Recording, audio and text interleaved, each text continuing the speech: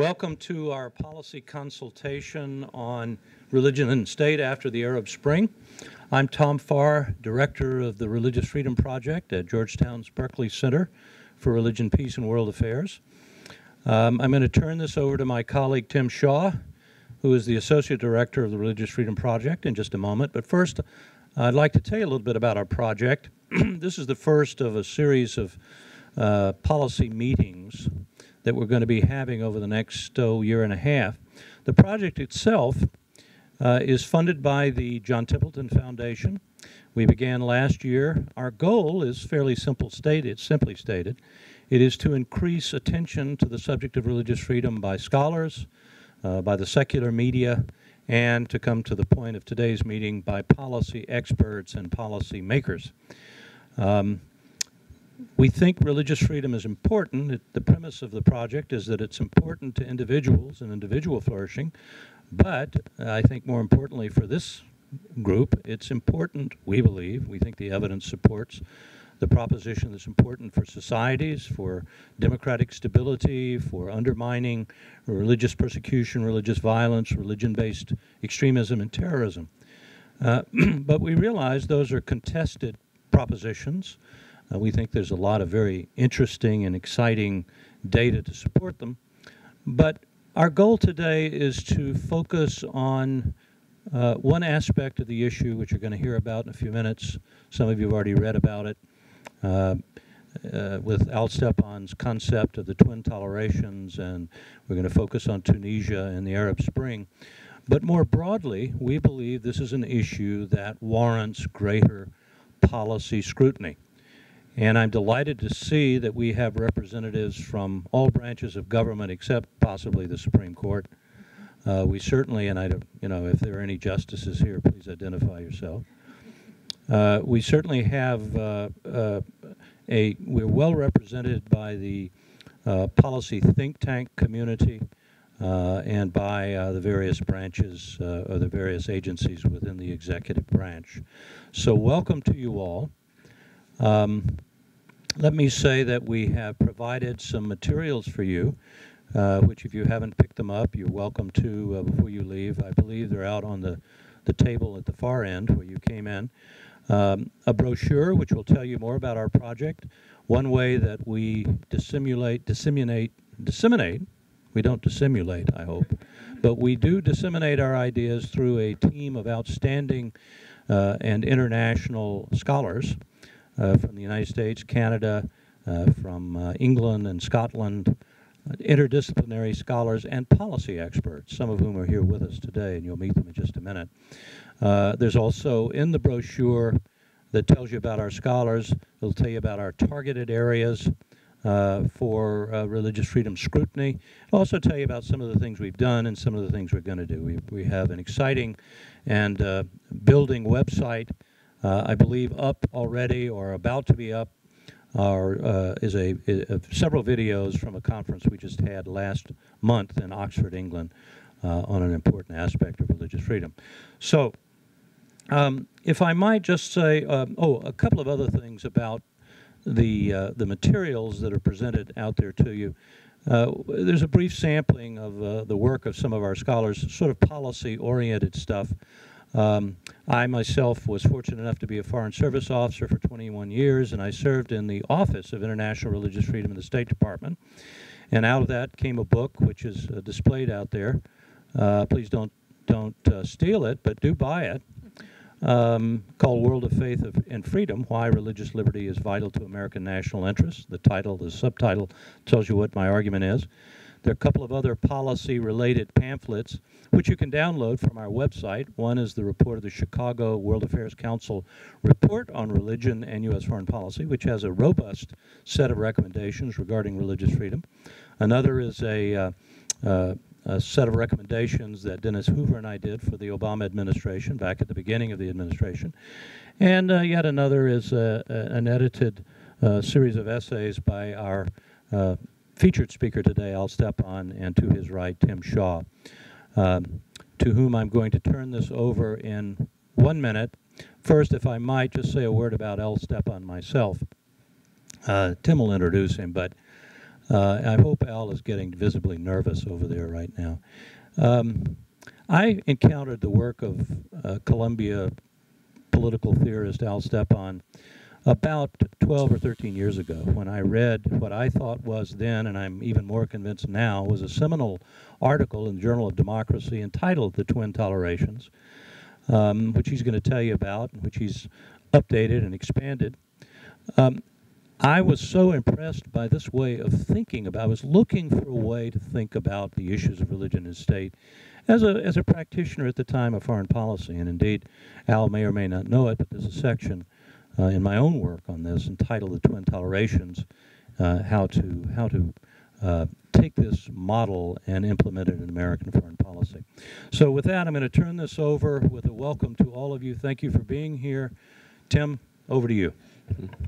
Thank you very much, Tom, and thank you all very much for being here, and I want to thank our distinguished panel as well in advance for what I know will be very interesting and relevant remarks. So welcome to all of you to our policy consultation on religion and state after the Arab Spring, devising ground rules for a new era. We all recognize, of course, that a central, important question that faces the world at this moment is the fate of the incipient, emerging democratic transitions in North Africa and the Middle East in the aftermath of the Arab Spring. We hear a lot of talk about where these transitions are headed. We hear a lot of talk about what obstacles might remain as these countries organize transitions towards stable and free societies, towards democracy and towards stability.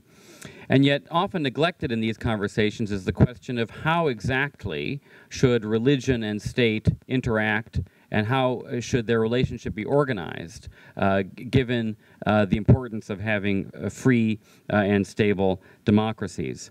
For many, many years, theorists of democratization, of democratic transition in Western countries have provided all kinds of analyses concerning what makes for solid democratic transitions. How do you move from an authoritarian regime through a democratic transition to a consolidated democratic regime? And yet many of these theorists have neglected or ignored altogether the question of how do you organize the relationship between religion and state in order to make sure that democratic transitions are as stable and as successful as they can be. There is one theorist, one political scientist who has not neglected the question of how religion should be dealt with, how religion should relate to the state in organizing democratic transitions, and that is Alfred Stepan, to my left, who is the keynote speaker today, and who has thought a great deal about democratic transitions throughout the world, in Latin America, in Eastern and Central Europe, in South Asia, and now in the last few years, really last 10 years actually, he's thought a great deal about the question of democracy and Islam, and has focused a great deal of attention in the last 12 months on the role of religion in the democratic transitions underway in North Africa and the Middle East. So we, in the Religious Freedom Project at the Berkley Center, are keenly aware of this issue and are very interested in understanding how to organize the relationship between religion and state in a way that secures democracy and stability, and to ask concretely what ground rules should govern the relationship between religion and state in a way that will lay the foundations for stable democracy. And the way we understand religious freedom is in a broad sense, that religious freedom means not just freedom for individuals to worship in private, but it also means freedom of organizations that are religious to organize themselves in civil society, and also to advocate on behalf of their religious point of view in political society. And so we believe very strongly that it's important to ask, how do religion and state interact in order to create the foundations for democratic stability? And fortunately, we have Alfred Stepan here, who has thought a great deal about this relationship. And so we're going to start with Professor Stepan, who's going to address the following questions in his remarks. One, what new religion-state ground rules are emerging in the countries that have been affected by the Arab Spring, especially Tunisia, that bode well for the democratic future of these societies? And how does one explain the emergence of these new ground rules? Second question, what challenges remain that threaten the consolidation of full political and religious freedom in countries that have been affected by the Arab Spring, Tunisia and others? Finally, what concrete lessons can we learn, particularly those of us in the policy community, as we consider transitions throughout the Arab Spring that will help us achieve democratic stability in the countries of North Africa and the Middle East? What concrete lessons can, for example, the Tunisian experience, which Professor Steppen will talk a great deal about, what concrete lessons can the Tunisian experience teach U.S. policymakers and political leaders in the region as they consider how to optimize democratic stability in these societies? So Professor Steppen will speak first. Will speak to these questions, particularly focusing on the experience of Tunisia. And then after Professor Steppen speaks, we'll hear from our other distinguished experts, Daniel Philpott, William Inboden, Tamara Witties, and then last but not least, my colleague Tom Farr. I will not provide lengthy introductions of these panelists. You have their bios in your materials that you have with you. I'm going to ask that all of these speakers keep their remarks as brief as possible so that we can have as much time as possible for discussion with you in the audience. We're very delighted that, as Tom said, we have people from all over the U.S. government, the policy community. I also want to say that we're delighted that we have Dr. Walid Faris from the presidential campaign of Mitt Romney, a special advisor and co-chair of his Middle East advisory group. We have many, many other experts, distinguished experts from the U.S. government. So we want to keep as much time as possible for discussion with you. I will emphasize that the conversation with you all after the speakers have finished their remarks is off the record. It will not be recorded, so we can have maximum candor and openness about the policy challenges we're facing in the Middle East and North Africa. So let me first, again, turn this over to Alfred Steppen. I will just say a few words about Professor Steppen. He's the Wallace Sayre Professor of Government, the founding director of the Center for the Study of Democracy, Toleration, and Religion, and the co-director of the Institute for Religion, Culture, and Public Life, all at Columbia University. His article on the relationship between religion and state in Tunisia's unfolding democratic transition, Tunisia's transition and the twin tolerations, appears in the current April 2012 issue of the Journal of Democracy, and all of you would have seen that there are copies of the article outside. Hopefully you'll pick one up if you haven't already done so. Professor Steppen, again, has been among the most creative and fruitful thinkers on the relationship between religion and democracy in many, many countries, and we're delighted to have him with us. Professor Steppen. Thank you very much, Tom and Tim, and the audience for coming here. Analysts of successful and failed democratic transitions often make a distinction between civil society and political society. Civil society, by its occasional capacity to link together diverse groups into protest, can indeed deconstruct a government and even a regime.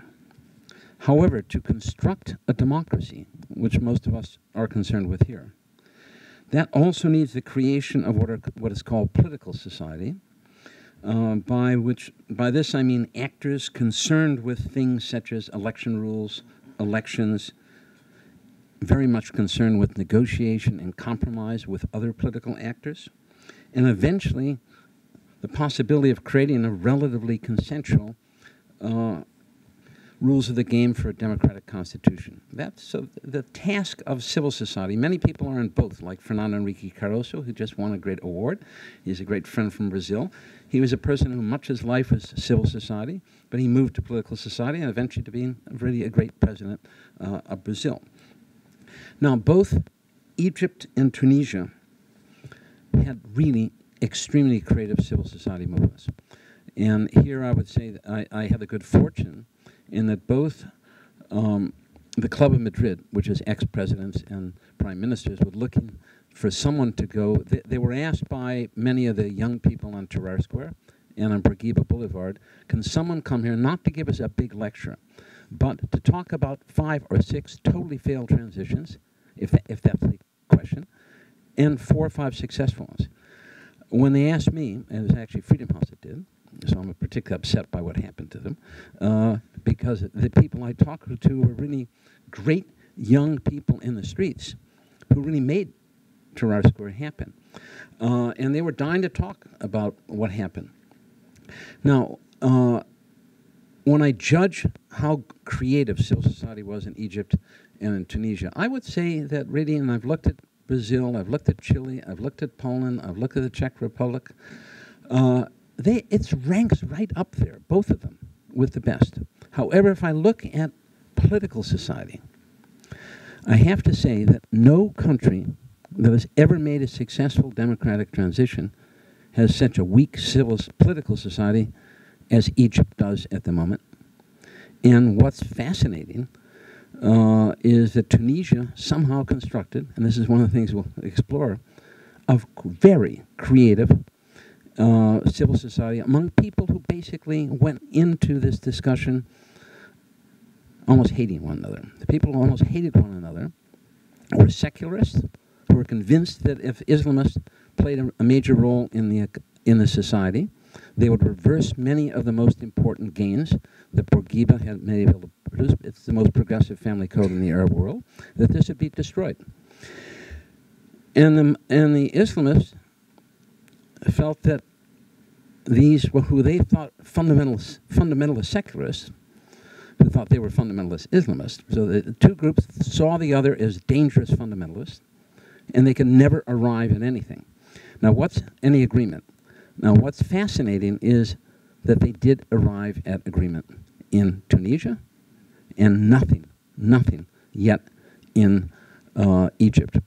Now, the cost of not arriving at anything in Egypt is that even when I was talking to April 6th leaders, as early as March, right after the fall, early March, they were already spending a huge amount of effort as liberals, secularists, to try and figure out how they could get the military, one way or another, to write the Constitution before the Constituent Assembly. Now, in theoretical terms, this is really Brummerian abdication of their own responsibility, and they're looking, but this is because they so feared that Muslims would win. And Muslims, again and again, also created space for the military to stay because they wanted them to control some of these other parties.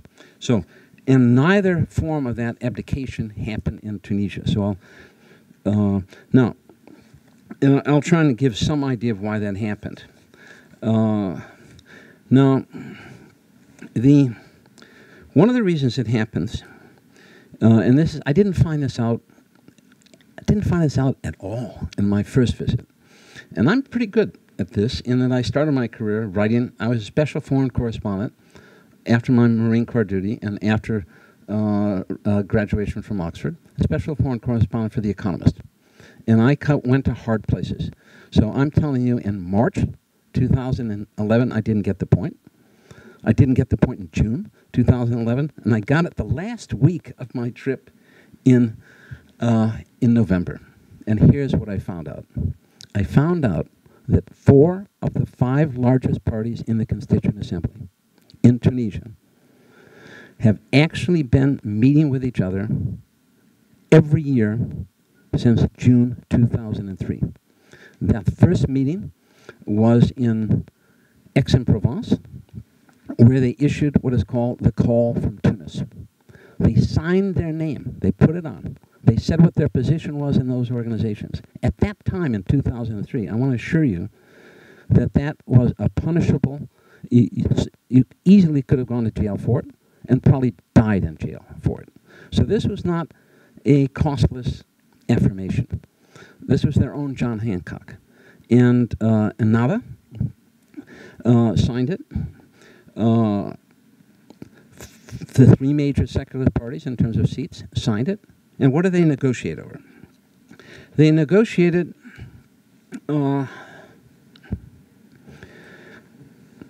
over things that are very close to what I'll call the twin tolerations. So maybe I'll just say a word about twin tolerations before we get it, although I wrote it quite a few years ago. But I wrote about the twin tolerations when I finished a decade-long project with Juan Linz called Problems of Democratic Transition and Consolidation, Southern Europe, South America, and Post-Communist Europe. And then I was a founding rector of Central European University.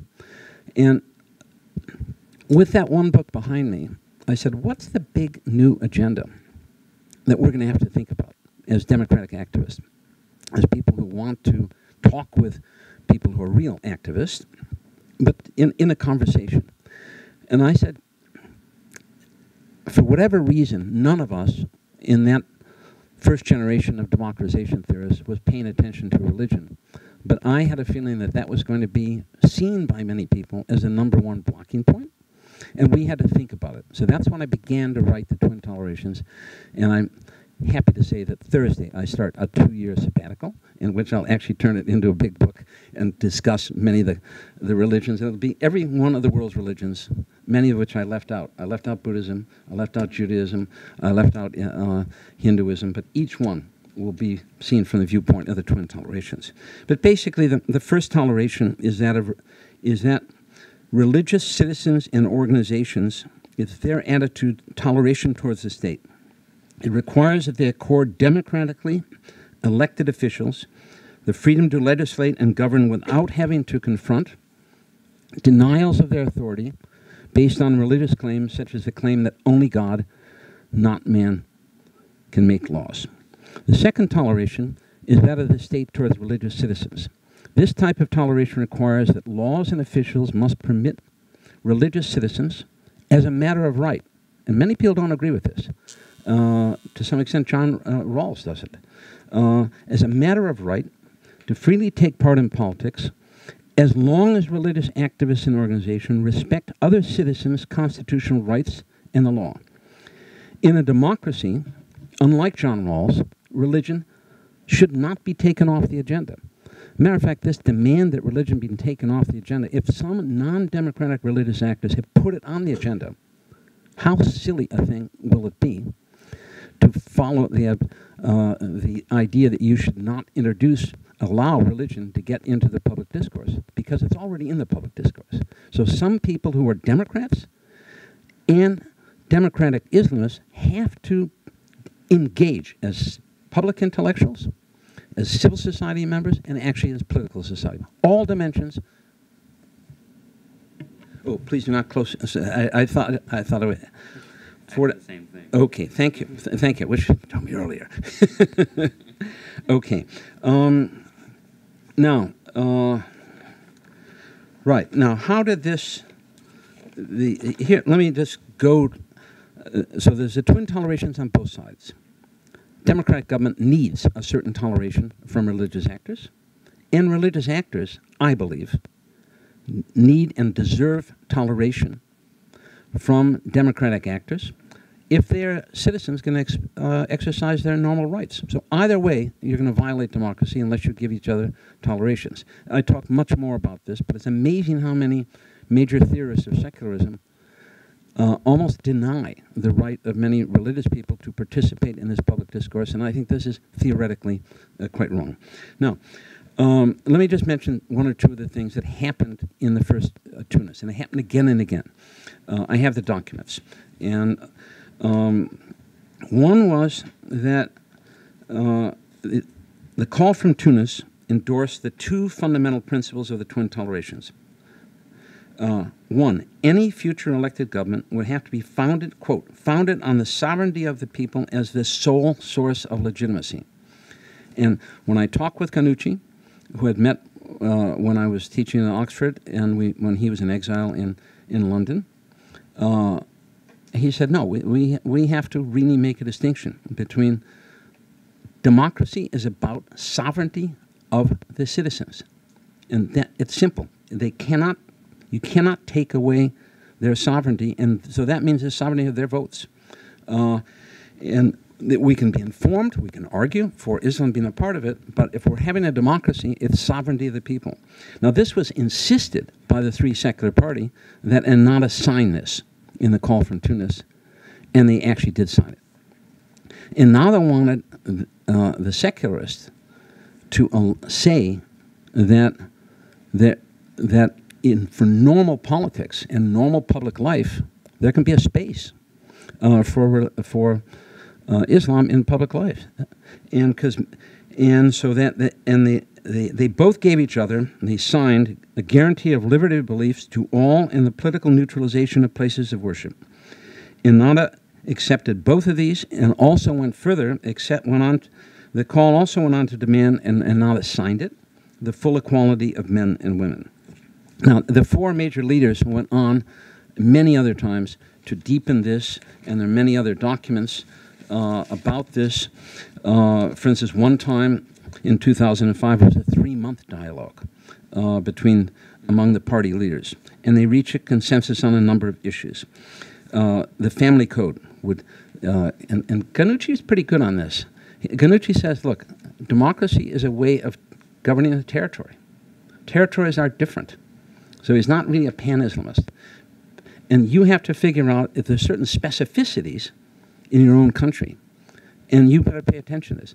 A specificity here, I might not have done it, but there's a really liberal family code for women, and we have to accept that as a specificity, a correct specificity that's actually consistent with Islam and consistent with this country. And this country's not going to go forward if we try and reverse that. Then they really fought heavily to define a civil state. This is something in all my discussions with 2 or 3 of the top Muslim Brotherhood people in Egypt, they still have difficulty with the question of civil state. As late as June 2011, they still have some words from a 2007 document that Ennahda just simply said, no, this is unacceptable.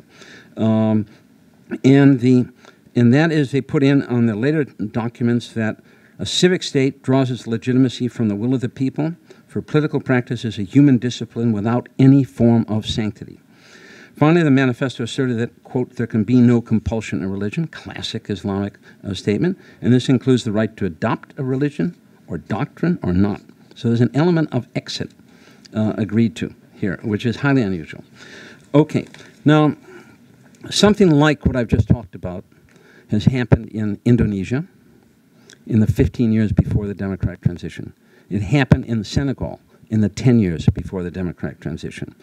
And in a very different way, it happened in the 8 years, the last 8 years of Pinochet before it was leading up to the constitutional debate. The Christian Democrats, who really hated the socialists, and the socialists who hated the Christian Democrats, started an 8-year negotiation strikingly similar to the call from Tunis. And people are creating this sense of the twin tolerations. Now, this is interesting because when Ben Ali fled on January 14th, almost immediately, the premier, also called Ghannouchi, assigned 2 people to draft very quick legislation for a rapid presidential election. And of which, so it would have meant the system was presidential, probably the premier would have won it. And what was fascinating was the next day, civil society people went and started a strike right outside the prime minister's residence in the area that's called Kasbah. So that's Kasbah 1. But then civil society was smart enough to issue, because some of them were involved in some of these other discussions. They say, look, there are political parties that exist. They have to be present at that discussion. And all the political parties said, yes, we want to be at that discussion. So they agreed to begin to negotiate the terms of the game for a democratic transition. And they contested and won this. There's never been any comparable contestation and victory of this sort yet in Egypt. So my great colleague for many years, Juan Lins, is always asking me when I was in Egypt, send me the documents. I said, what documents you want? He says, I want the documents where the secular and religious leaders have agreed with some negotiation on a round table, something like the Polish round table, something like that Havel had, something like that we've looked at in many, many places, the Pacte Moncloa. I said, Juan, there's nothing like it.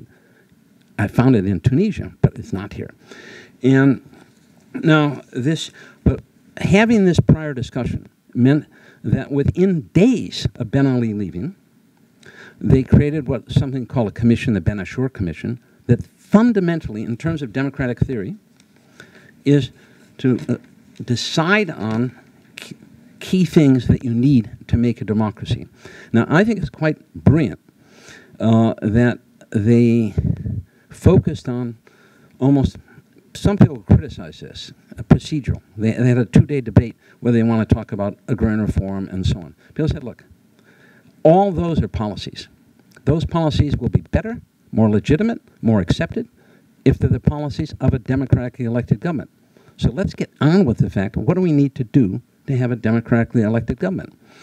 And so they arrived at a decision that the only thing they really had to decide was something that's indispensable for having a democratic election. I rather admire this because it focused, they could disagree on a huge amount of things.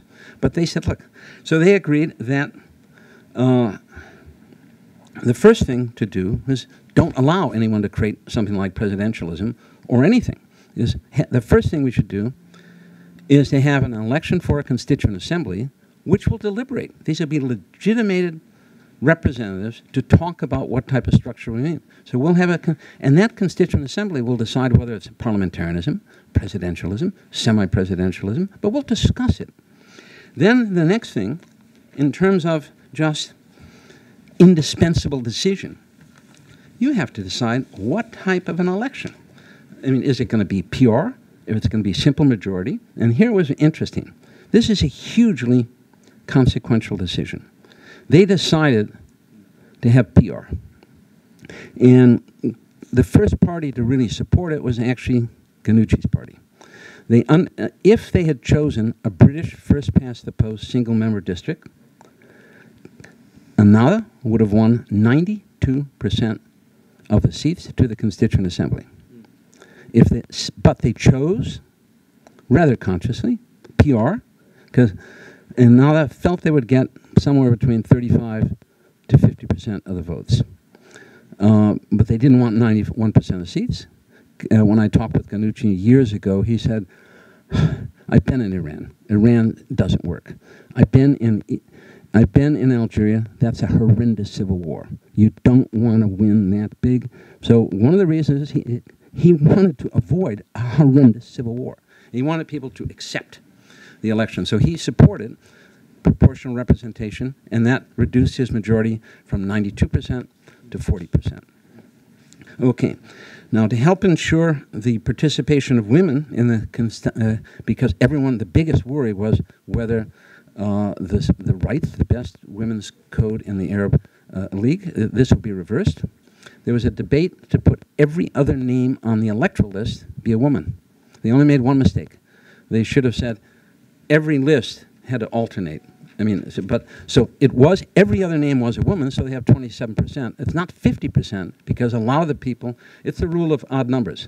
If you don't put a woman first, every one is going to be a man. The two would be a woman. Every three is going to be a man. Four. So it just multiplies. Everyone says that Ennahda was probably the first party to totally embrace this every other, partly because they were looking for credible guarantees. Credible guarantees of political science, phrase, meaning. A credible guarantee would be, I helped create something that once it's created will block me, inhibit me from doing something that you most are terrified I'm going to do. So from Ghannouchi's viewpoint, a credible guarantee might be having 50% of the people in the Constituent Assembly being women. And that's why he wanted to support it, because he didn't have many credible guarantees that he felt he could give. People were still frightened. Other things that they assumed, Egypt had a ridiculous approach towards foreign observers, they first said it's a violation of sovereignty. Well, 75 countries in the world have had, including France and the United States, has had observers. And they're pretty sovereign countries. Tunisia, everyone in this consulting committee decided that it's in everybody's interest to have the elections be as free and fair as possible and be seen as free and fair, and therefore to use it again in the future. So let's have international observers, let's have national observers, let's build in as much credibility. Every single president of the parties I talked to said the elections were free and fair, and every single one of them are going to compete in the next election, and they think they're all, what's very nice is almost all of them think they're going to win the next election. And so there'll be an election after the Constituent Assembly, so people know that there's an election coming up after the Constituent Assembly, and think that they will do fairly well in it. Okay, so that's, this is useful because some of the things that are useful, 5 minutes. Okay. Obviously, we're not talking about consolidation of democracy. That's a different theoretical thing. It takes much longer. Many more things have to be done. But for what Juan Linz and I said in page 1 of our book, Problems of Democratic Transition, we gave 4 requirements for democratic transition to be completed. When I reread those pages, the day after, on December 24th, when the Constituent Assembly met, after free and fair elections, after the government was formed, and after there was no military or religious constraint on policy, I said, wow, they've met all 4 of our requirements. And then I checked it out on Egypt. My judgment then and now is that Egypt has not yet completed 1 of the 4 requirements. So this coming together, this discussion, for creating the atmosphere of the twin tolerations was really crucial. And so I think some of the things that are useful here is that you have 2 parties in the 3-party coalition are secular. And it's de facto a parliamentary body, meaning that you need 50.1% to rule. If Ghannouchi, if Ennahda yields too much to their own followers, and starts pushing for harder things, I expect and I hope that one of the 2 secularist parties will walk out and the government will fall and it can be reconstituted. I mean, that's a parliamentary system. So the parliamentary system itself can give some constraints. Then the Constituent Assembly also just works as the Spanish transition did, and the Indian did one, as basically a parliamentary body, and therefore you need this majority. I also think that the fact that Juan Linz and I talk about when democracy becomes the only game in town. Democracy becomes the only game in town when people are not necessarily total Democrats, but who feel that trying to win power any other way besides election is probably not going to work, and it may be very dangerous, and it may get you in jail. So all of a sudden, the more people believe that elections are the only game in town, the better that is for democracy. Elections are beginning to be the only game in town in Tunisia. There are a million games in town in Egypt. 3 cautionary notes about possible consolidation of a democracy. In the forthcoming volume I edited with Miriam Kunkler, who's on a tenure-track position at Princeton, and was a Columbia dissertation. The volume is called Islam and Democracy in Indonesia, Comparative Perspectives. Miriam Kunkler argues, pretty incredibly, but very convincingly, that in the 10 years leading up to the end of the military in Tunisia, democracy had become the consensual preferred doctrine of Indonesia's 40 million members of NU, led by Gustur, and the 30 million member Muhammadiyah. So when I think of Tunisia, I'm just painfully aware that because they were totally illegal, and the cost of illegality, the cost of any of us allowing illegality or supporting it, creates huge problems because, among other things, this type of dialogue that was emerged in Indonesia, that 2 of these huge 70 million member organizations are consensually democratic before the transition, And now it's not consensually democratic. Its top leadership is consensually democratic. But the rank and file have not ever been exposed to what he talks about as a political theology. The political theology means you need to have lots of discussions. You need schools where you talk about Islam. That's democratic. Where you have theology centers. There's no theology center here. And so this is a huge problem. I'm not saying it's impossible, but some of the things that may have to be done to improve it are things that some people, maybe some people in this room, will feel is very dangerous.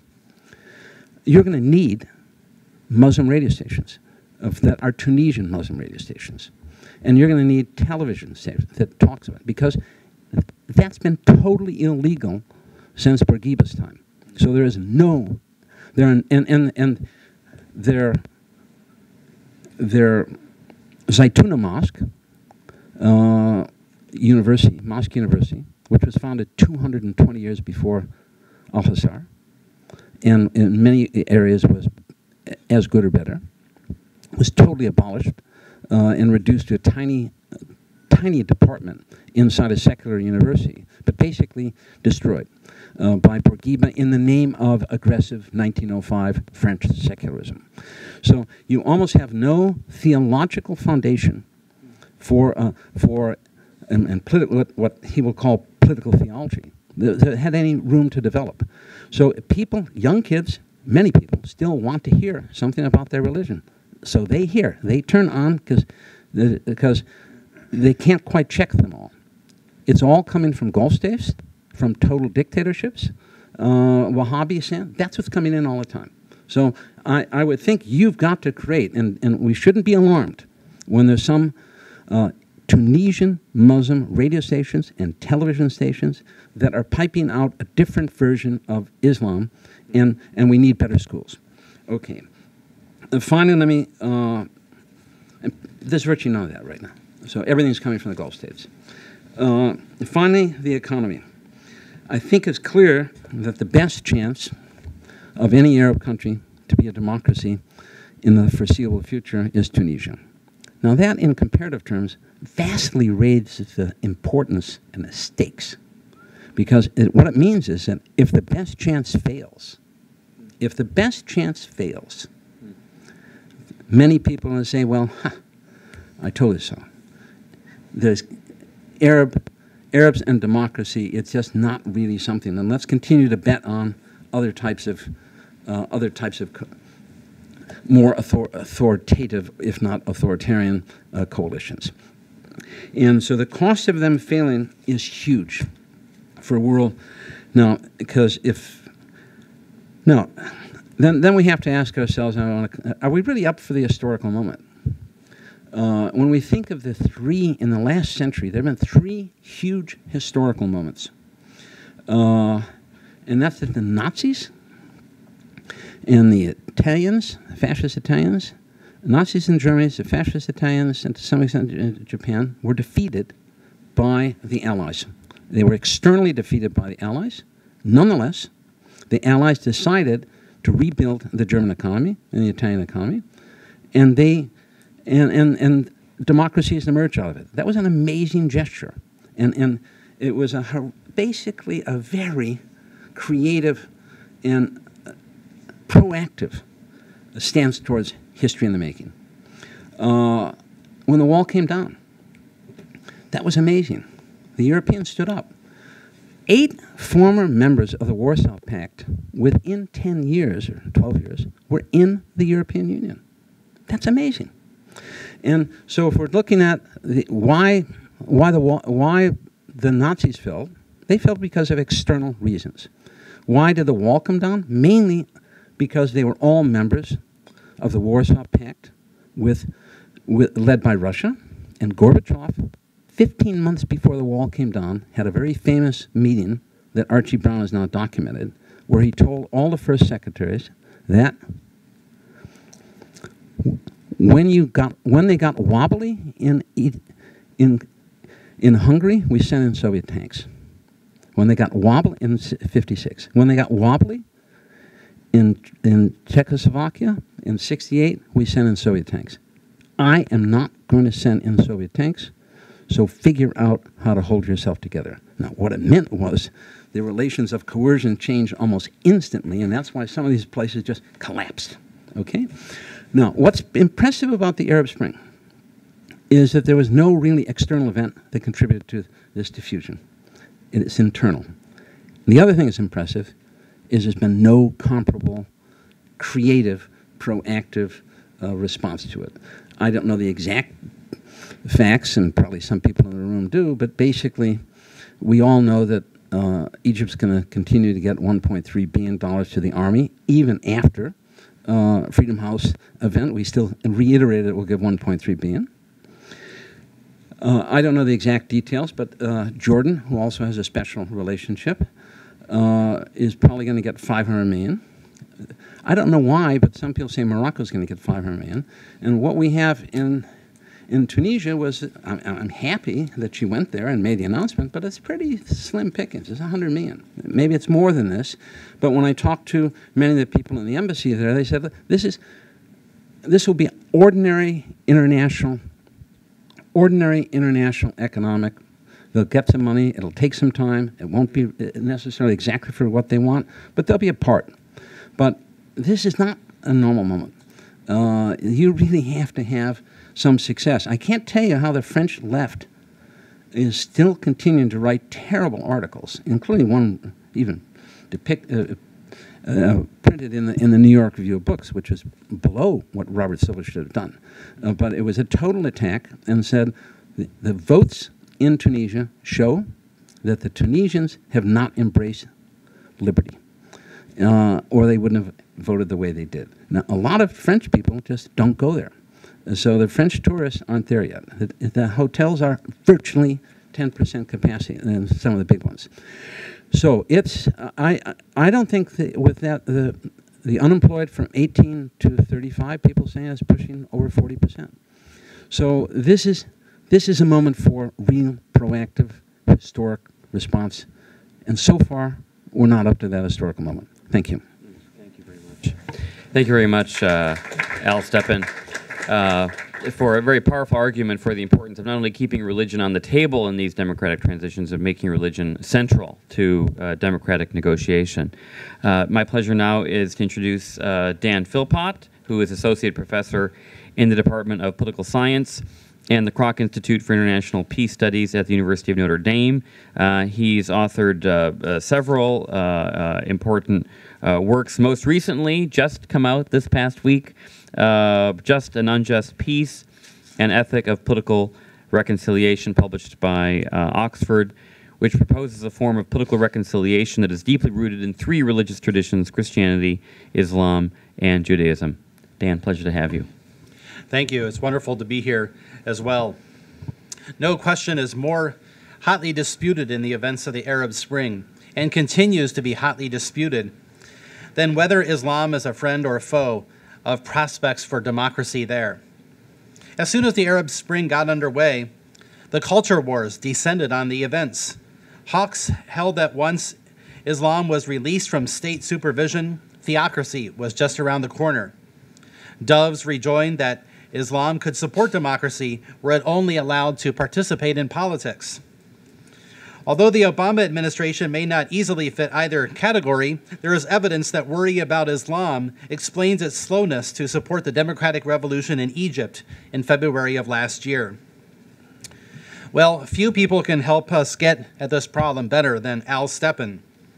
And it's rare that someone can bring to problems like this both the scholarly acuity of one of our generation's leading comparative political scientists and the talents of a star reporter, in this case, our man on the scene in Tunisia, a talent surely dating back to his days as a reporter for The Economist. Al's piece on the twin tolerations of 2001 continues to stand as one of the seminal pieces for the study of religion and politics, and an inspiration for the surge of this study in the past decade.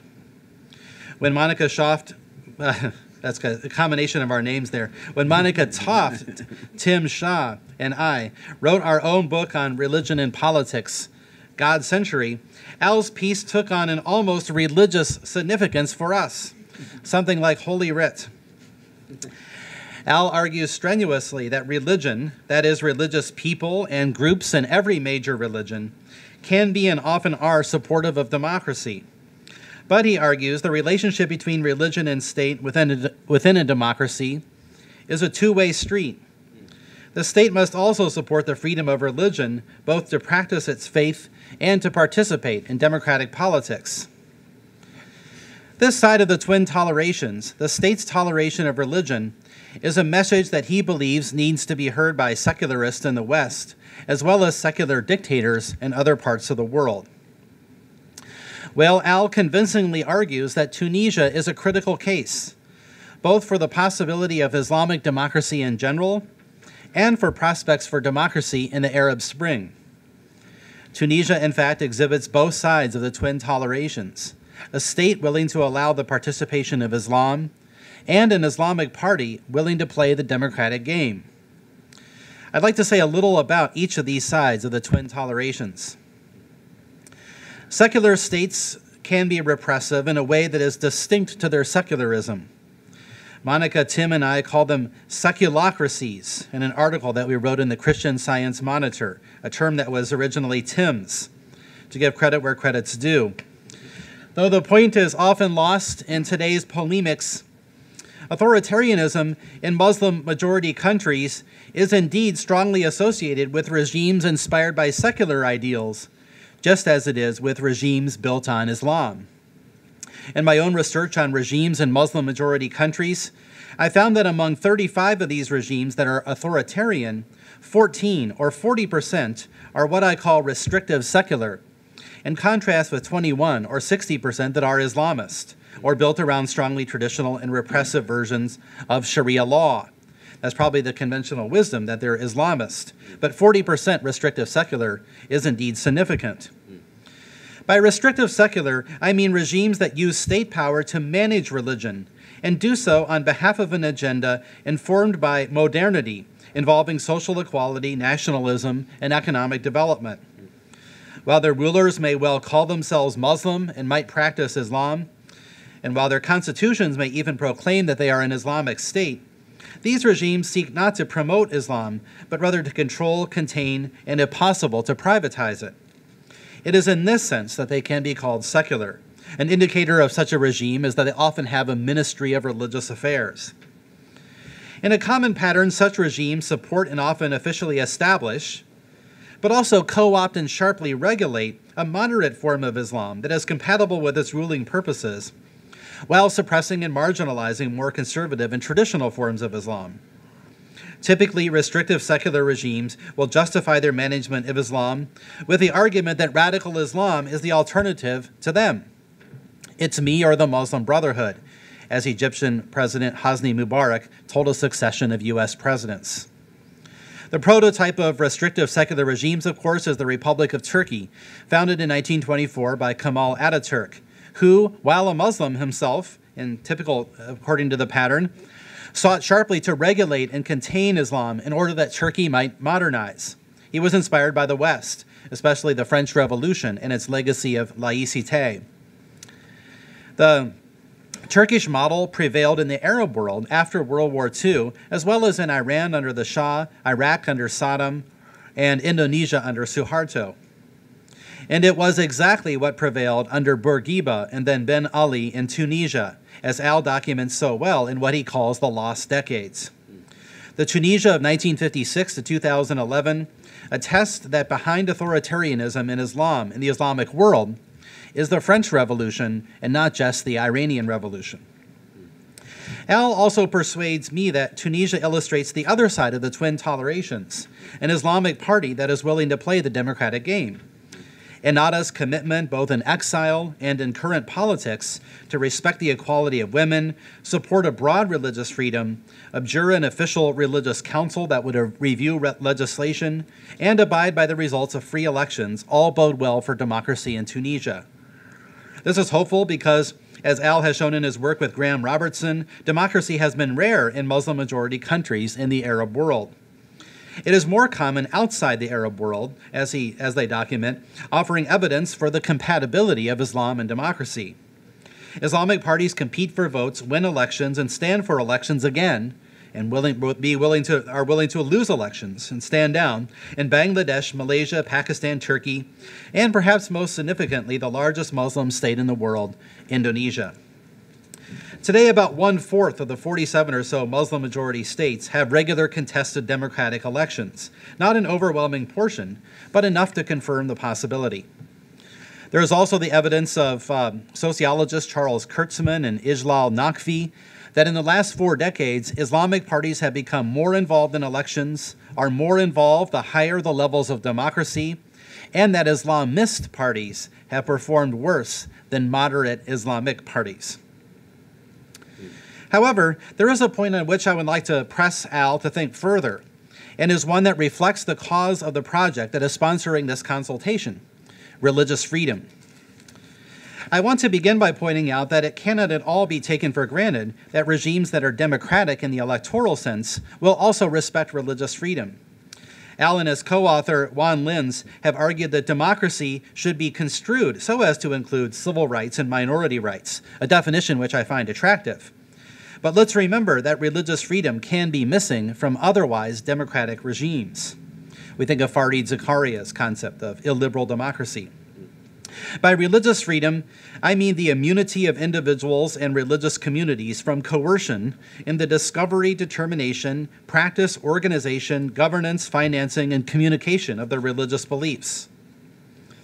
In general, strong religious freedom, like democracy, is found among a significant number of Muslim countries, though still a minority of about 1/4, according to Pew Forum data.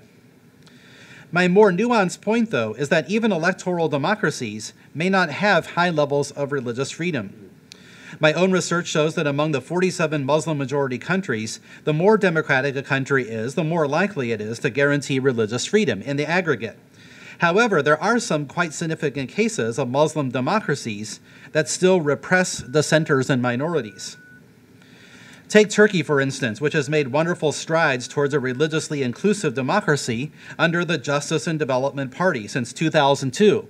And I think that the rule of the AK Party is a definite stride towards the twin tolerations, towards a religiously informed democracy. So there's definitely movement in the right direction. And yet at the same time, little has changed by way of the Kemalist Republic's strong control over the conduct of religion or the harsh treatment of minorities, including Sufi and Alevi Muslims and Christians. In Indonesia, again, a great example of a democracy brought about by Islamic movements and a great example of a stride towards the twin tolerations, the government still strongly restricts proselytism, has outlawed the Ahmadiyya sect, and has done little to stop attacks on Muslim minority sects and Christians. Much the same could be said for Malaysia and Pakistan. Democracy, but serious restrictions on religious freedom. As Al's research suggests, this is a plausible outcome for Egypt, an electoral democracy where Islamic parties are willing to contest and to stand down when defeated, but also where Coptic Christians may continue to suffer harsh discrimination. While Al's research on the Ennahda Party shows its declarative support for religious freedom, this is a question just because I don't know the details, it would be interesting to know how much the new regime has departed from religious restrictions of the previous regime, including regulation of the public wearing of headscarves and traditional Muslim dress for males. What do you see out there when you stroll down Bourguiba Boulevard? Government control and subsidizing of mosques and appointment of the national Grand Mufti, or restrictions on the public display of minority faiths, as in the cancellation of a Roman Catholic procession in 2010. If the twin tolerations is a two-way street, has Tunisia taken the exit ramp off of Bourguiba Boulevard? The issue of religious freedom is a crucial one for deciding whether Tunisia or any of the other Arab Spring countries has achieved the twin tolerations. Tunisia, Turkey, Indonesia, and other countries show that Islamic parties can play the democratic game. But unless they guarantee full religious freedom, a crucial dimension of the twin tolerations will be missing. On the level of justice, the protection of the religious freedom rights of minorities and dissenters is crucial to human dignity. But beyond intrinsic justice, the success and stability of new democracies in the Arab world a key American foreign policy interest to come to the consultation, the policy consultation, also depends on religious freedom. Another argument that Taft, Shah, and I make in God's Century is that religious groups are likely to become more radicalized and violent when they live under regimes that deny them autonomy and political participation, whether these regimes be seculocracies or theocracies. The Shah of Iran, America's longtime friend, showed how repressive secularism breeds Islamic radicalism. Islamic radicalism, or at least rebellious discontent, was also bred by Egypt from Nasser to Mubarak. One thinks of al-Qaeda's al-Zawahiri, who was kind of radicalized in the jails and torture cells of Mubarak, a point made by Mustafa Akil in today's New York Times. Other examples are Algeria under the FLN, Saudi Arabia, Saddam's Iraq, Assad's Syria, and Suharto's Indonesia. The obverse dynamic is that religious groups are most likely to be peaceful and supportive of democracy when they live under regimes that respect their autonomy. Understanding that religion can be supportive of democracy and that democracy lasts longest when it allows religious freedom is crucial for American foreign policy if it wants to secure its interest in stable democracy overseas, not least in the Arab Spring. Thanks very much, Dan. Moving down the panel as rapidly as we can. Thanks very much, Dan, for making further set of arguments for the importance of broad understanding of religious freedom in this discussion. And now I'm pleased to introduce William Inboden, who is also a fellow of our Religious Freedom Project, like Dan. William Inboden is assistant professor at the LBJ School of Public Affairs and distinguished scholar at the Strauss Center for International Security and Law at the University of Texas, Austin. He has a lot of foreign policy experience. He was, among other things, Senior Director for Strategic Planning at the National Security Council, had been a member of the policy planning staff of the State Department, has been in the International Religious Freedom Office. He is, among a number of scholarly works, author of Religion and American Foreign Policy, 1945 to 1960, The Soul of Containment, published by Cambridge in 2008. He's also contributing editor at Foreign Policy. William Inboden. Okay. Thank you, Tim. And let me add my echoes of approbation and praise and gratitude to Al for what's, I think, a fantastic article and some follow-on provocative remarks there as well. There's a perennial debate. I would say it's in policy and academic circles, but frankly, it's more in academic circles about how can academic research be made policy relevant and how can it matter to anything beyond the faculty lounge. I think this is a great case of policy relevant research that, as I'll try to share, may have some very specific implications for American foreign policy, for any of you policymakers here, particularly in Congress and the executive branch. I also think this is a marvelous model of sort of testing and refining a theory in the midst of ongoing real-world developing events. I think you've probably picked up that Al's twin tolerations model is really the gold standard for religious freedom theorists and also a lot of democracy theorists. But when we have ongoing unfolded events like the Arab Spring, you always wonder how will the past models hold up. And I think this is a great way of testing it in the real-world laboratory of Tunisia. So just a few thoughts on Al's comments and also on some of the text in the article, including a couple sections I found very interesting in the article that he didn't talk about so much in his oral remarks. First, to put this in a little bit of context as far as the place of Tunisia in American foreign policy, I think the real question we're all wrestling with is how much of a model can Tunisia be? And this, in turn relates to how important has Tunisia been in American foreign policy. I think historically it's safe to say that Tunisia was not a signal priority for American foreign policy, at least compared to a number of other countries in the region, such as Egypt or Saudi Arabia or Turkey. Tunisia's main role was kind of that sort of not so troublesome place where you send FSOs to do Arabic language training.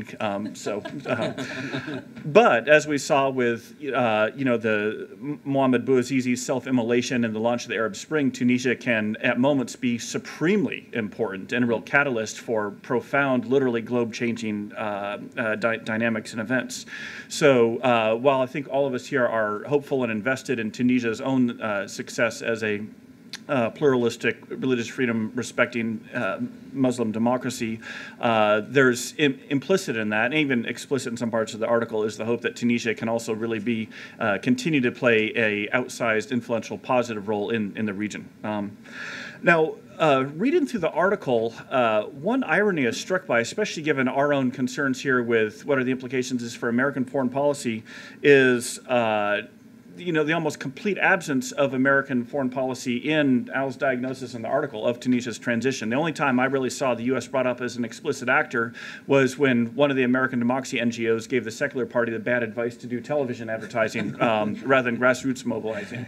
Unnamed NGO. Yeah, that's right. Yeah. So as not to implicate the guilty here. And on the one hand, maybe this is a real good news story as far as Tunisian ownership of this, because we all know that ultimately, not to lapse into too many cliches, the U.S. can't impose democracy. It's got to be owned and bought into by the locals themselves. So maybe this is a great news story there. Could also be that, and Tamara, I want to hear some of your reflections on this, that maybe the U.S. role was more substantial, but it's best for all parties that it wasn't so visible.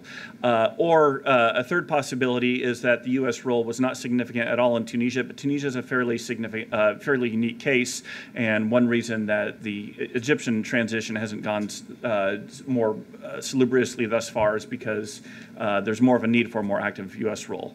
That's something we can take up during the Q&A time.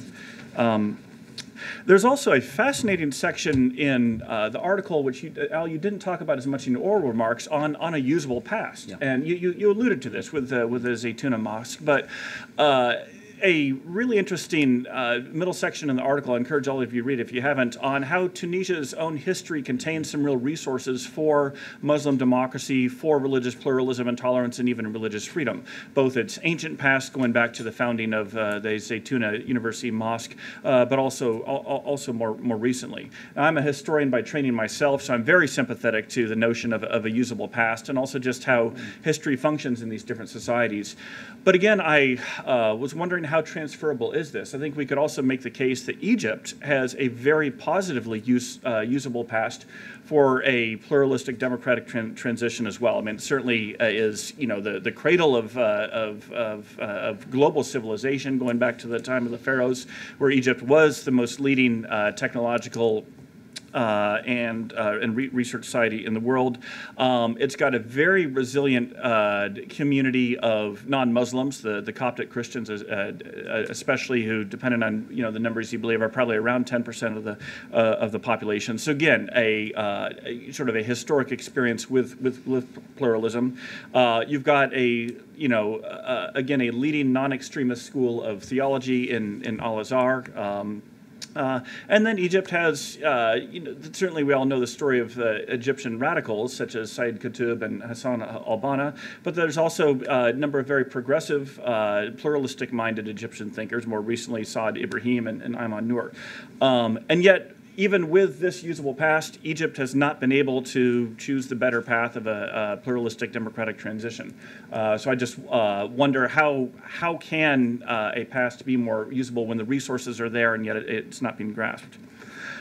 Turning to the specific question of the twin tolerations in Tunisia, again, I think this is a very encouraging story that is told thus far. On the question of its resilience within Tunisia and how transferable it might be, I want to hope for the best, but the pessimist in me, or the skeptic, notes that it seems to be that the Islamists have made many more concessions, really, than the secularists when it comes to this grand bargain that's been struck.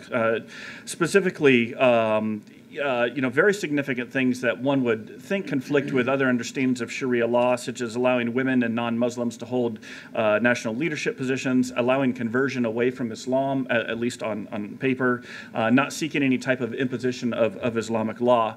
These concessions made by the Islamists are very, very significant. If they hold, I think that speaks very well for Tunisia's transition. I don't know to what extent those will hold or how transferable they might be.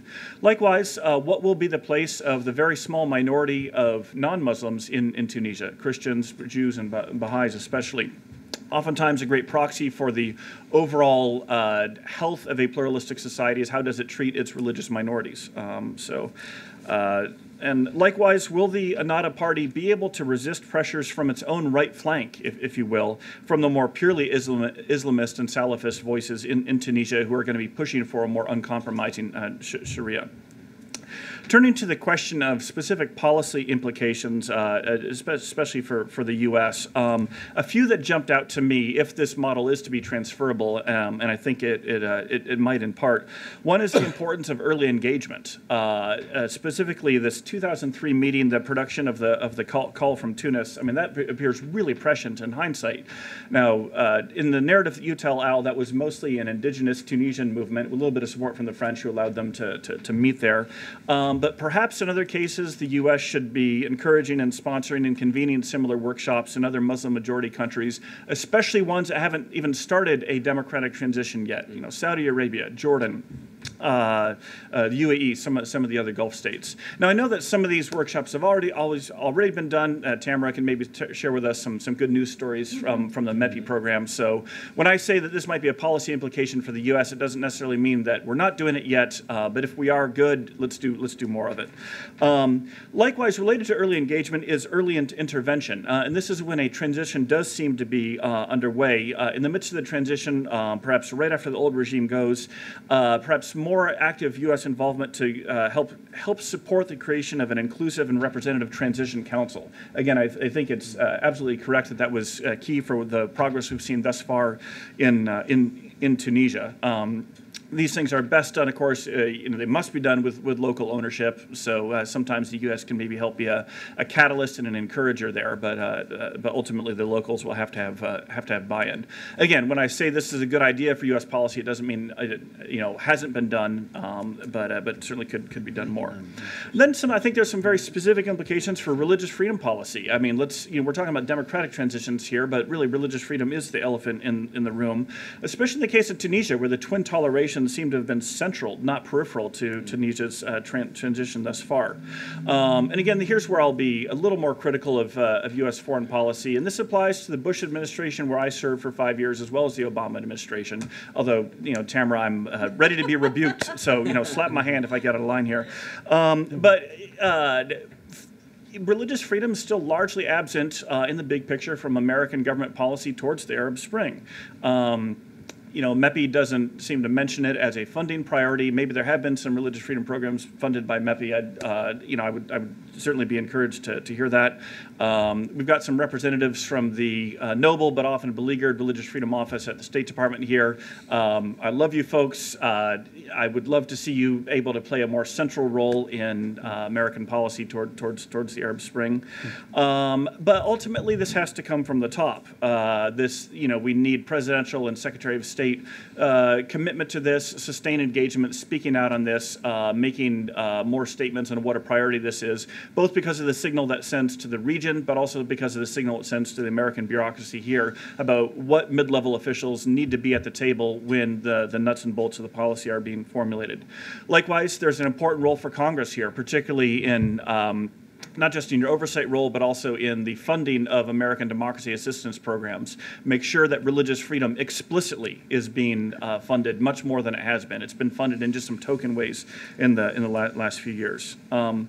Here's one I might go a little bit more out on the limb. One of the policy implications here is choosing sides in these transitions. I think that overall, as a general principle, the U.S. government should offer explicit and generous support to any parties and candidates in any of these transition countries who will embrace the twin tolerations and who are willing to accept U.S. support. That always has to be a cardinal principle, and Tamara can share with us some of the guidelines in place there. Again, the perennial debate is if American support is going to some parties and not others, does that taint those parties as stooges of the West? That's always going to be a risk. Is there going to be blowback to them?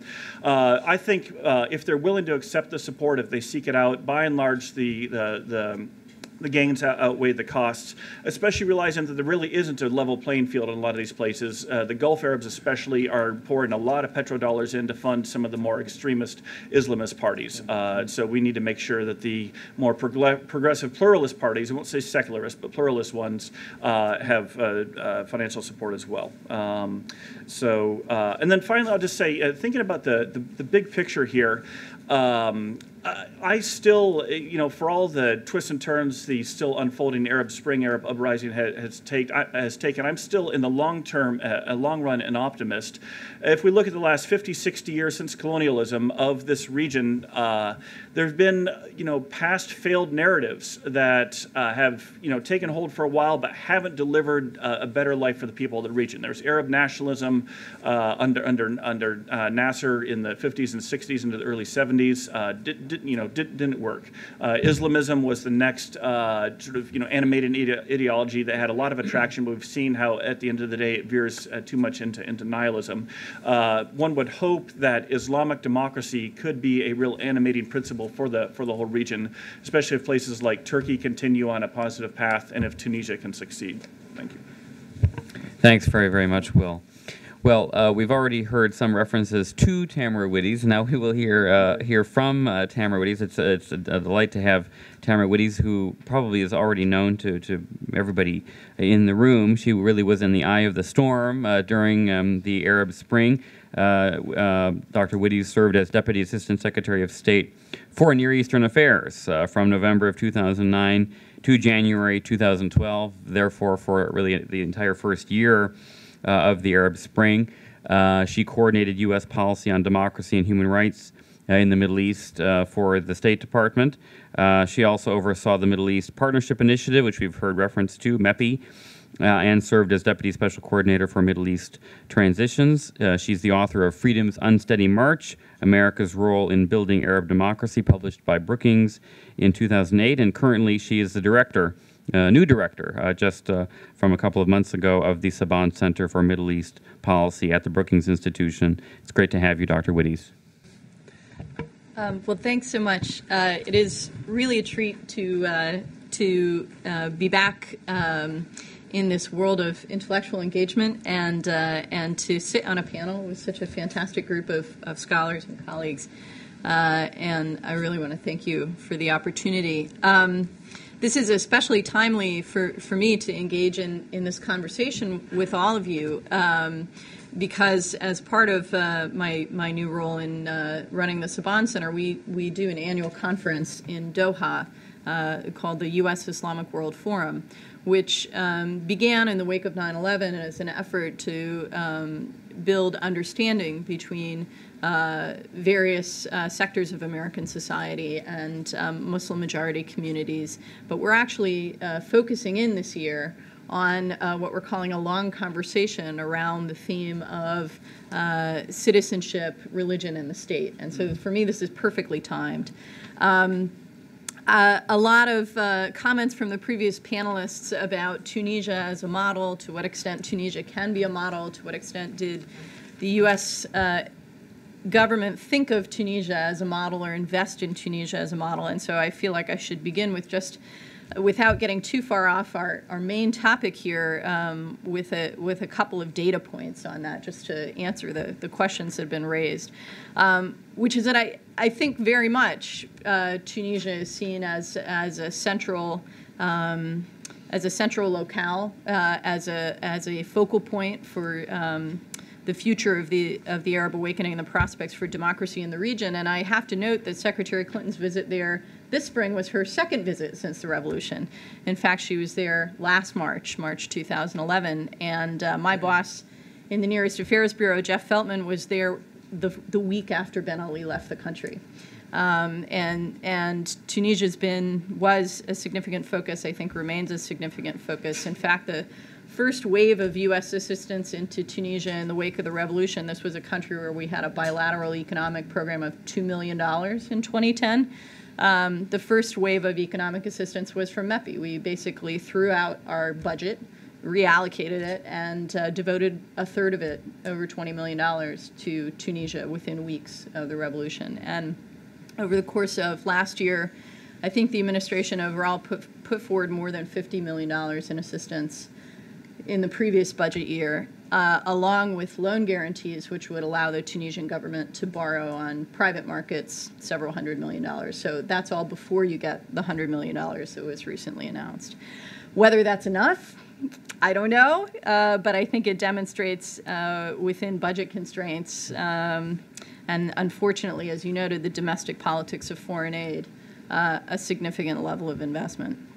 Let me get to our sort of core topic here and make, I think, 3 or 4 main points. The first is specific to the case, to the Tunisian case. I think Al in his article does a tremendous job of laying out some of the key factors that seem to contribute to the success of the transition in Tunisia, and I can't disagree with any of that. I think that's all insightful. I guess I would raise a couple of questions about things that might be additional factors that are more case-specific, and I would be really interested in your thoughts, Al, on these. The first is, the first gets to the question of the uncertainty within which political actors make decisions about what they're willing to compromise on. And it seems to me that one of the really striking facts about Nahda in Tunisia is that it knew it had a lot of strength in society, but because it had been exiled for as long as it had, it didn't know how strong it was going to be. It surmised, many people surmised, but the size and strength of its organization, how much was still there from what had been there in the 1989 elections when they did so well, was unknown. And as a result, they couldn't count on it. They couldn't press their case. And the others thought that maybe they had an advantage on certain issues or in certain ways. And I think that degree of uncertainty about the relative strength of this big Islamist party helped facilitate the compromise. The other question that I think is worth looking at that might have more comparative application is about the military versus the police. And this is a little bit of Egypt versus Tunisia, too. The Egyptian regime was rooted in the military. The Tunisian regime of Ben Ali was rooted in the police and the Interior Ministry. And in fact, the military had been somewhat marginalized politically and budgetarily and a lot of other ways. It had its own grievances against the Ben Ali regime, which facilitated its decision not to shoot and to ask Ben Ali to leave. And I think that the fact that it was an Interior Ministry-based regime actually not only facilitated the removal of the authoritarian, but it also meant that when the military came into this role, they were completely unprepared. It was not something they'd ever contemplated for themselves. If they had intended to play a political role, that wasn't something that had any legitimacy in society. And so it wasn't something they could really seriously think about, okay, are we going to be is this going to be a military coup? Whereas in Egypt, not only did they have that political legacy, if you will, but they also had, because of their close association with the regime, all kinds of vested interests that they wanted to protect. And so I think the calculations were different and worth examining. A second point really picks up on what Will was saying about early intervention. And I found in your article, Al, the most striking insight by far was your discussion of these early efforts at dialogue and political compromise amongst the parties well before any possibility of democratic transition. And indeed, when they had no hope that there would be an opportunity to implement these understandings. And so how do you understand these efforts? What drove them to do this in the first place? It's an interesting question, and I think one worth asking for the reasons Will cites, but particularly because we know that the pressures that drove the Tunisian revolution, the Egyptian revolution, the uprisings we saw across the rest of the region, we know that those demographic, those economic, those social pressures exist in every country in the Arab world. There is no country in the region that is immune from those drivers. And that was the thesis of my 2008 book. But if that's the case, then we need to anticipate the need for this kind of political bargaining to take place in other societies, and we should hasten, I would say, not only agree with Will, but add urgency. We should hasten to try and facilitate this. But understanding what are the intrinsic motivations for these parties to engage in such a bargaining process, that's crucial. I don't think we can top down this. And I think, in fact, if you look at some of the efforts over the past year, whether it's the Libyan case or the Syrian case, it's actually quite difficult to do from the outside, even when the incentive is strong. So understanding the intrinsic motivators, I think, is going to be essential to success. And this issue of early intervention, I think, really hit home for me, particularly because one of the things that we faced as we were dealing with the outcomes on the ground over the last year in terms of how the administration was working to respond was an understanding of the need for deliberative process, but at the same time, on the ground, tremendous pressure for speed in moving the political transition process forward. A lot of impatience at the popular level.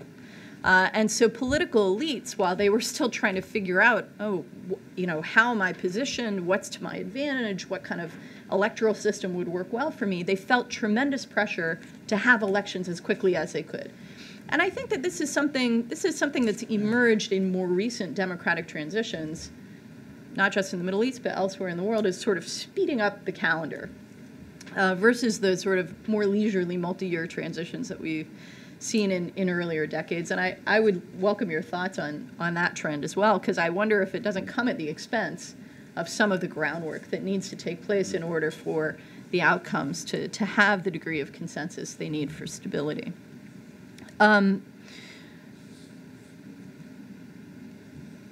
Third point, I guess, is to what extent political actors in these circumstances, whether they're Islamist parties or others, are basing their views about what they want the ground rules to be, whether they're basing those views on lessons garnered from comparative experience, or what they believe will be to their best advantage given where they think they are positioned, what their relative political strength is. And, I think particularly of the Egyptian case and the incredible lack of consensus around the issues of constitution first versus, presidency first or parliament first, and all of those basic agenda setting debates in Egypt after the revolution. And it wasn't that people didn't understand the implications of those choices for the system, but it was that they really didn't know what was going to be to their advantage at any given moment. And in part because there was the military serving as power broker and arbitrator to whom they could appeal, their evaluation of what was to their political advantage kept changing based on what they thought the military thought of them. And I think one of the challenges that we outsiders have as we confront these situations is the extent to which those comparative lessons can be integrated at a moment when that jockeying for position is so intense. I think particularly in the Egyptian case, too, of divisions that very quickly emerged amongst the revolutionaries, within the various groups that made up the Revolutionary Youth Coalition, for example, incredible splits, or even within April 6th, splits over whether it was time to move from protest to political society. In Tunisia, the civil society groups that were part of the revolution were eager to move into the role of power broker, political actor. And in the Egyptian case, in many cases, they really shunned that role, and some of them still do shun that role. And it's interesting, it's not that there were no efforts at political compromise in Egypt. There were actually a lot of efforts. They all failed. And so why did they fail? In some cases, I think it's because they weren't inclusive. Some of them deliberately were not inclusive. In other cases, I think it was just intense mutual mistrust. And so, again, coming back to this notion of early intervention, if this is one of our main policy lessons out of the analysis that you've done, and I think there's a lot of agreement here on that point, how do we apply that in the face of mutual mistrust? Finally, on the U.S. role, I think we have to think about Tunisia versus Egypt partly in terms of how is the U.S. perceived? What role could the United States have played in those two cases? In Tunisia, where it was very clear to the population that we were not big supporters of the Ben Ali regime, despite having a military assistance program, a lot of counterterrorism cooperation, and so on, but we also upset that regime repeatedly with our statements on World Press Freedom Day or with criticism of specific human rights cases. There was no doubt in terms of our public stance where we were. Whereas in the Egyptian case, we had a much more complicated, multifaceted relationship with the regime that had gone on for several decades and that created a certain legacy that for the United States post-revolution, we all have to live with.